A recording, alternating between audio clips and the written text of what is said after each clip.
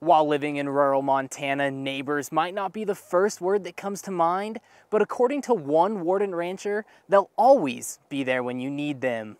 It's all part of being a part of the community, and so everybody pitches in to help each other out.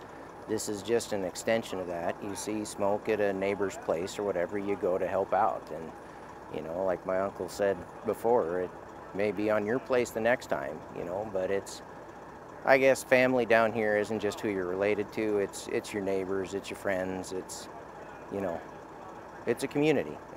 Clint was getting ready to work in his field for the day whenever he noticed that a fire broke out on a nearby farm. He rushed back home to get his water truck and help. Clint says fires have been happening frequently near Worden because of the drought. Extreme drought is just that. Any little thing could set a fire off. Anything can burn right now, and it will. Out in about an hour and a half and burned 88 acres. Crews included the Worden Volunteer Fire Department and a helicopter that dropped water. In Worden, Brandon Warren, MTN News.